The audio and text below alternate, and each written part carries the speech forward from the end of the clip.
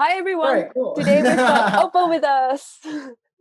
And yeah, Opyn is the first DeFi options protocol, and it is super exciting to have them with us. Hi guys, how are you guys doing? I'm good. Thanks so much for having us, Lisa. Really happy to be here. Awesome. Yeah, Lisa, thanks for having us. So I think because Opyn is one of the first DeFi protocol for options, and I don't think we need a lot of introduction. So if you can just do a quick summary of what Opyn is in 3 sentences for those who are new, that will be great.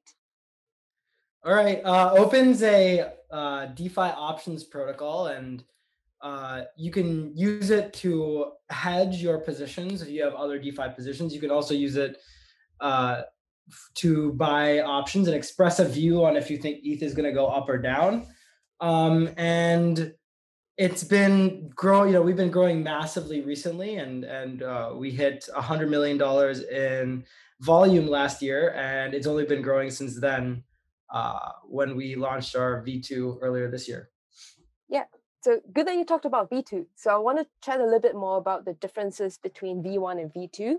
So what you have for V1 is really a little bit more of pricing automatically, where people just choose the strike prices, choose the different assets, and done. And then oTokens, or the oToken representative of the asset, will be created and then it'll be exchanged. For V2, it's more like an exchange where people put different prices in and then they're being matched with the 0x protocol. Is that the difference between V1 and V2? Yeah, you could say that because V1, like oTokens, are traded on AMM. They're traded on Uniswap, but now they're being traded on 0x protocol. So it's definitely a very different experience, but the long run is actually to have both an AMM and an order book. And so right now we're working really hard on our own AMM, which we're really excited about. It's pretty, I would say, futuristic. But yeah, it's one of the most difficult problems I think in all of DeFi is like how to create good AMMs for like certain derivative classes, and so we're working on that right now. Yeah, I think that makes a lot of sense, because if you match the AMM model with the order book model, you can get a little bit more depth and liquidity. But how are they priced differently? Or they're being priced differently, so how do you justify the difference in pricing? So I would imagine that there's substantial arbitrage that would be possible. So let's take the order book, right? The idea here is that like people can come and market make options, and so they can either take like the long side or the short side and post limit orders to build like liquidity, just like a centralized exchange. You have depth on both sides, and if an AMM is quoting a certain price in size, and like there's a different price in the order book, then there's an arbitrage, right? And so you'd imagine that difference to be arbed out pretty quickly, actually, because DeFi is getting like increasingly efficient with time. So our thinking is that the price difference would really be like if you interact in size. It's not like necessarily going to be like where the midpoint is. Yeah. And so, for example, a person will be trading ODAI with the the version 2 of DAI being, and then people will be arbitraging between these two, right? ODAI and the order book version of DAI spreads. Well, so it's that the order book version is also like ODAI, or like, let's take ETH, right? So let's take a call option on ETH. Like let's call it OETH. The protocol itself fundamentally mints this ERC20 option. And because that option is an ERC20, it can be traded on a two-sided marketplace, which is an order book, or on an AMM. So it's like this specific like token that represents an option and is like completely fungible, that people are trading in different venues. So even for decentralized order book, you're still creating oETH and trading the oETH, not trading the. Got it. One thing that I always had, a question I always had, is that oETH is really different for different strike prices, different expiry. But they're all Right. considered OETH and they're all fungible with each other. So how No, do so you? they're actually not fungible with each other. Ah. So every option, as you said, has a strike and an expiry. And Mhm, so within a strike and an expiry, it's completely fungible. So like let's say I mm, want to buy, an option on ETH. I think ETH is going to go to 3,000. mm, So I have call options that are 1 month mm, long uh, on ETH at 3,000. And that means that, like, let's say this is a really popular series and like mm, 100 different people own this specific option. Well, they're all completely fungible with each other. mm. That allows you to have an AMM, which is like pricing them in aggregate and like has a lot of liquidity for that specific series. So this Um, specific series of but 1 month expiry and 3,000 call strike. yes, Okay. exactly. Yes. Which is like what makes options so powerful, Mm, because for one underlying asset, there can mm, literally be thousands of options, different, completely different, like oTokens trading for just one asset, which is a huge new like marketplace that is uh, really going to flourish in DeFi with the coming years, because that's what we've seen in traditional markets is retail really starting to get really excited about options trading. I mean, we mm, saw it with the GME mhm. saga, which is like still ongoing today. Like Yes. GME's up like 10-12% or whatever. But but we see that like because they're so powerful and there's so many Mhm. different distinct option assets that can exist on one underlying, it's like unlocks a lot of new use cases. So two questions. How would you solve for liquidity issues? Because these are quite specialized. So how many Right. people will be demanding like a 3,000 call option expiring in 1 month? So how do you deal with Right. liquidity in that sense? Okay, we go with that first. Yeah, that's a great question. It's the hardest question. I actually wrote this in like the first version of the paper that we wrote, the convexity paper. I went through like kind of liquidity and how you might really make sure there's a lot of it. So the first thing is you want to limit the number of strikes that are trading Mm, until you have a lot of liquidity on those strikes. But I think like ultimately that's kind of a short-term solution. The long-term solution is to create an AMM where you can specify any option that you want, mhm. and it will quote that, and then it will atomically go to like the Opyn protocol, mint that option, and give it to you, regardless of if it's even seen that option or not before. And so, if there's any capital in our AMM, it it represents liquidity for every single series. Is like the way that it would work. So something like a liquidity pool that only has ETH in there, in which you can mint different kind of options that represents ETH, and then that option can be traded in a secondary market, like outside of Yeah, this. exactly. Yeah, Ah, okay. right. It is Yeah. it is kind of what I think two of these protocols are doing. I think Opium might be doing that, and Hedrick is doing that. Well, so it's a little bit different than that.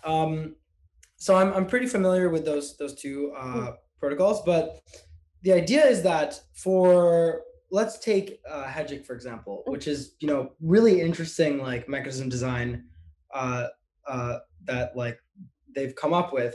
The idea is that you have one-sided liquidity, yeah. which makes it a little bit different than an AMM. An AMM is like a market maker. It's Mm, making a market, so there's two-sided liquidity.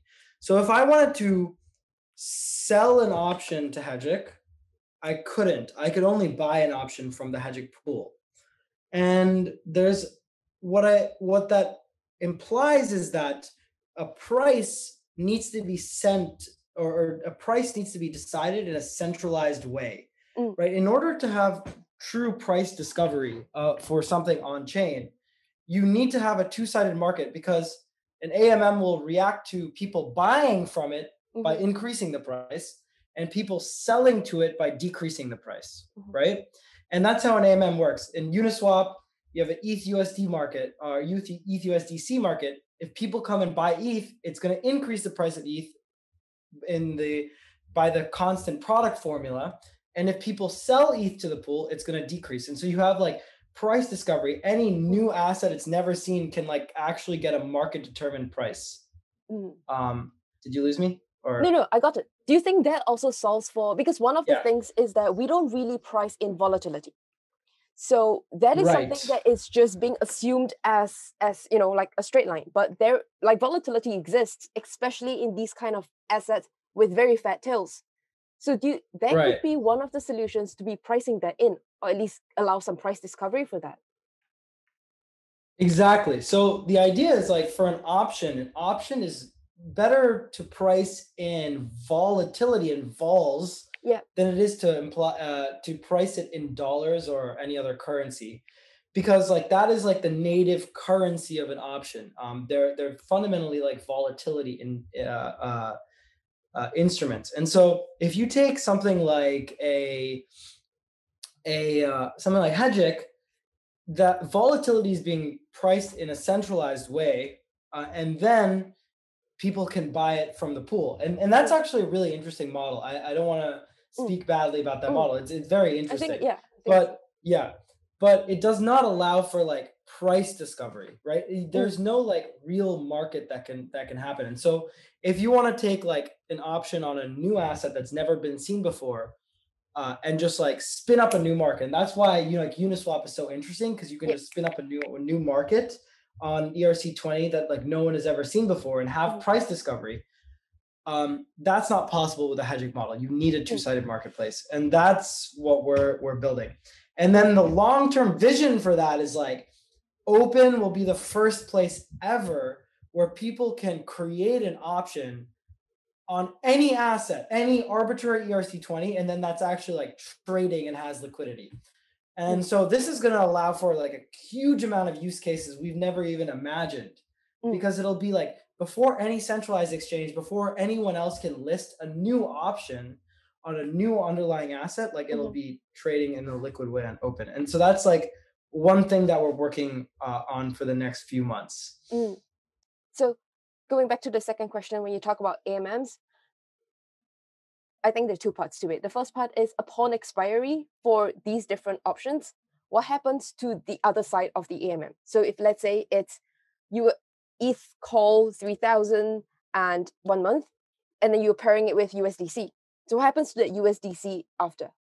And for the other, like going back to liquidity again, what happens to liquidity of the asset, of the AMM?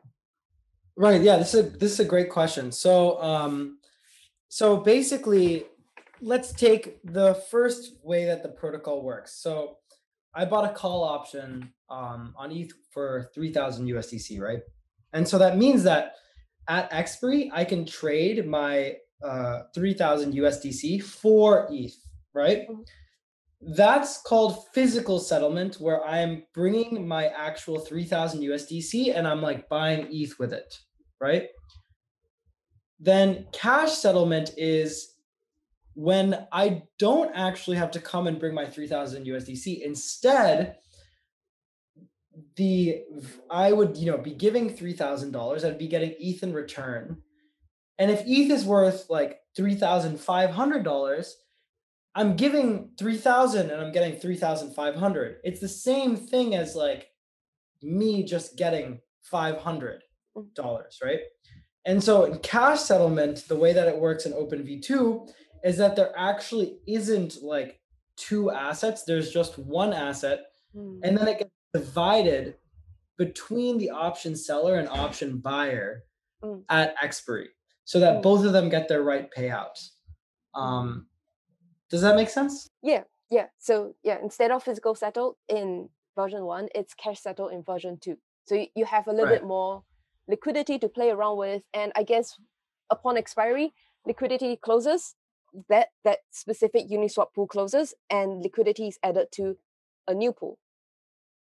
Right. So basically, a few things happen. So the first thing that happens is it's auto exercise. So like in V1 and with a lot of other protocols, like as an option buyer, I buy my option, and then if it's in the money, I have to come and actually exercise it later, which is like can be a pain. Gas prices can be really high. I have to remember, if I forget, I might lose a lot of money because like there's these big liveness requirements, right? We found that users like, we're trying to basically fire and forget. They're trying to like buy the option and then just like, if it goes up, they're like super happy. And if it doesn't, they want to come at any other time and like you kind of close out their position. And so it's auto exercise. So at expiry, I don't have to come and bring my USDC and get ETH. I'll just get ETH if it's in the money. And so I can just chill. That's one of the reasons we introduced cash settlement. And when it comes to rolling over, like what happens to an option position once I already like, I'm closing out that option position, or once I've actually, it's expired. Well, the idea is that in V2, there's this idea of an operator, and it's actually like influenced by DYDX. It's this really interesting engineering primitive.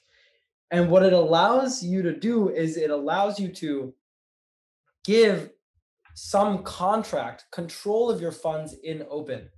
So you can have an operator that will automatically roll over your option to the next series. Let's say I have $3,000 calls for 1 month. It expires. I get a bunch of collateral, then I can open the next month position. But I don't want, for gas reasons and other reasons, I don't want to actually have to come and do that, right? It's a bad experience to come every single month. So I just give operator privilege to my funds, and then that operator will auto roll over. And since that operator has like, is like open source Solidity code, it's a trustless process as well. So that's kind of how the rollover process would work. So it's kind of like perp futures, but it's perp options. Yeah, to a certain extent. What is perp futures? I actually don't know. So like I've not heard perpetual of that futures. before. So it's perpetual futures. Perp futures. Yeah, 100%. Yeah. So you can do cash settled between that period, and then whatever that's remaining, you just roll over to the next period. Exactly. So one thing, I don't know if you've heard of this before, but like the VIX, right? The volatility index. And so that's like an extremely popular instrument and like actually like how it's built is something that's very abstracted away. Most people just think of it as like its volatility. But fundamentally, it's a perpetual option position where what happens is the way that like a VIX ETF is created is that you buy 1 month options, and then when those options expire, you buy another set of 1 month options. And so again, options are like the best volatility trading instrument. And so since you're buying like this basket of options and you're continuously rolling it over, so it's always like a month away. And that's an example of a perpetual option position that becomes possible. Like there's no VIX for crypto yet, right? Right. Yes. And there should be, because are you guys creating so people that? are actually working on that on top of Opyn right now, which is really exciting. It's like one of the coolest things. That's definitely something that we need. We do, because crypto is like the most volatile asset class. Right? Like Bitcoin is $1 trillion and still crazy in terms of volatility. There's no other $1 trillion liquid asset that has that level of volatility. So having like these volatility indices, they're not just great for hedging, for protecting your positions, but they're amazing as like a way to, again, as I say, price discovery for the market to estimate what volatility will be in the future, even just like as a gauge, as like an indicator. That's like super powerful. So yeah, super excited about the idea of like perpetual non-expiring like options positions. It's going to be so cool. That is so cool. That really is so cool. Super excited about that. So, well, we talked a lot about very complicated stuff, but a lot of people in DeFi are not at that stage yet of very complicated stuff. So how can some basic user, like a mom or dad that is interested in DeFi, get access to OPYN or Opyn and benefit from Opyn? Right. So I will say a few things, because I think it's really important as DeFi creators that we really care a lot about user and the risks that they have. So what I will say is like, none of this is like financial advice. And like, if you're ever trying out anything in DeFi, it's experimental, it's risky, you can lose your money. Open, experimental, risky, you can lose your money. So I'm not telling you to gamble with money you don't have. You should be, very mindful. But if you're interested in like learning options and like crypto options specifically, like Opyn is like a really good way to start because it's like completely permissionless and like it's super, super interesting because you can like see all the code. It's completely transparent. So what are some like simple positions? I think like one example is just like buying a put option, a short-term put option maybe to protect your downside. So way it works is that a protective put option allows you to sell any asset you have for a predetermined price. And so a predetermined price is like, let's say ETH right now, it's trading at like, I don't know, 1700 or something. Let's say I buy a put option at 1700. That means no matter how much ETH crashes in the open market, this put option gives me the right to still sell it at 1700. So let's say ETH goes to $500, big crash. I own a lot of ETH, for example. I would lose a lot of money. But if I had options contracts, that meant that no matter how low it goes, I still have the ability to sell at 1700. And so it protects my downside. But I still have my upside because if ETH goes up, I don't have to exercise. I don't have to sell my ETH for 1700. I have the option to, but I don't have to. So I have the upside and like limited downside. So that's like a very common strategy that a lot of people use. Wade is also would love to hear your thoughts as well. You've been thinking a lot about these kinds of things too. Yeah, I would say, I mean, going back to that example of a protective put, the easiest way to communicate that is you're buying insurance on whatever asset you're buying that put option on. And the cost of that insurance is what you pay in the premium for that. So if you're worried about the price of something going down dramatically, you can effectively buy an insurance policy on it for a specific period of time to be able to pay whatever strike price you want on that asset. And another simple option strategy that we've seen a lot of users on Opyn use is going long a call, which means you're buying a call option. Now, different than buying a put option, which gives you the right but not the obligation to sell an asset at a certain price, a call option gives you the right but not the obligation to buy a certain asset at a certain price. So if ETH is currently trading at 1700 and you want to make a bet that ETH, or in your mind, you think ETH is going to go up to 5,000, you can buy a call option on ETH at 1700 to make sure that no matter how high ETH goes up in price, you still have the right to buy it at 1700. And we've seen a lot of users come to Opyn because they might have $1,700, but they don't want to put that in one ETH. They'd rather buy as many calls as possible, which gives them leverage so that in the event that ETH does go up to 5,000, if they bought 10 call options, that gives them the right to buy 10 ETH at 1,700, no matter what the price is trading at. Yeah. And I think something that you guys also have in V2 is to combine strategies together so users can execute them in one transaction, like buying protective put as well as selling a call at a higher strike. And that's actually very useful as well because it's cheaper than executing two transactions, and it's also a lot easier for users to realize, oh, all I have to do is just put some numbers in and I'm protected for a specific range. So I think that's good. Exactly. Yeah. Yeah. So that's like it's basically uses a similar mechanism to flash loans. Yes. So like a flash loan, essentially you're borrowing a lot of money with no collateral. Like how do you do that? Well, the way it works is that if you're doing a flash loan on DYDX, for example, you're borrowing money but it never checks that your position is properly capitalized until the end of your transaction. So you can borrow, then do like 5 or 6 different things, and then at the end you repay to DYDX. But so for Opyn, it's similar where you can mint options. You can like flash mint options with no collateral, and then take advantage of an arbitrage somewhere, and then do like 4 or 5 different things.